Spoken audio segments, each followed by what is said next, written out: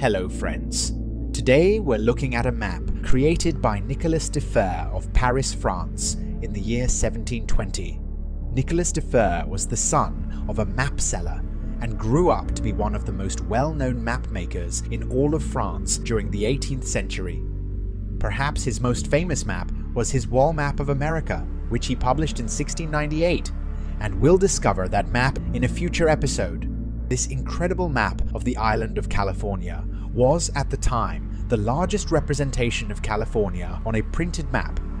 It was created in 1720, which was a period when map makers were beginning to question the island's existence. The map derives mainly from information provided by Father Eusebio Kino, which he gathered in 1696.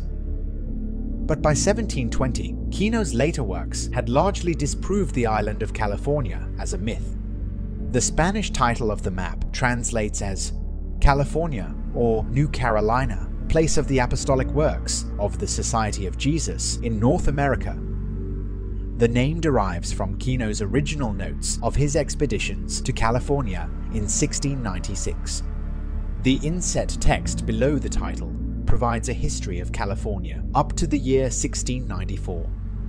The title is bordered by filigree and grapes, and 3 scenes of indigenous people show a sense of utopia.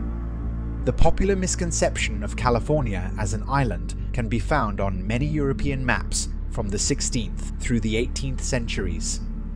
In the lower left corner is another delicate frame which contains the scale. Flanking this frame are a pair of birds, an aardvark and a sloth. From its first portrayal on a printed map by Diego Gutierrez in 1562, California was shown as part of North America by many well-respected mapmakers, including Gerard Mercator and Abraham Ortelius. In the 1620s, however, it began to appear as an island on several maps. While most of these show the modern state of California separated from the continent, others, like a manuscript chart by João Teixeira Albernaz in 1632, incorrectly shows the entire western half of North America as an island.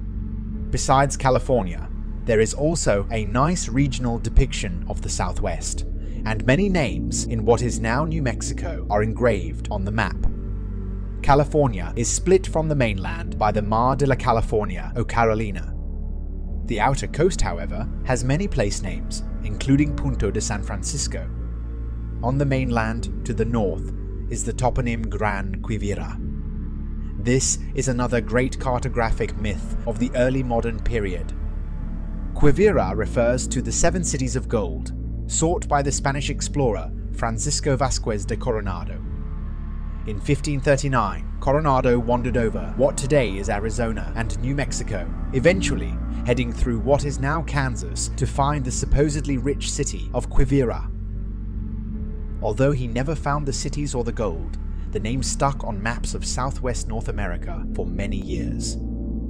The myth of California as an island was most likely the result of the travel account of Sebastian Vizcaino, who had been sent north up the shore of California in 1602. A man by the name of Antonio Ascensión accompanied him on his journey, and it was Ascension who described the land of California as an island, and around 1620 he sketched maps to show it as such.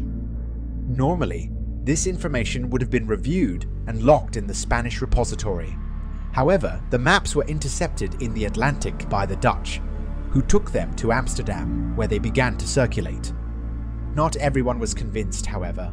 Father Eusebio Kino, after extensive travels in what is now California, Arizona, and northern Mexico, concluded that the island was actually a peninsula and published a paper refuting the claim in 1705.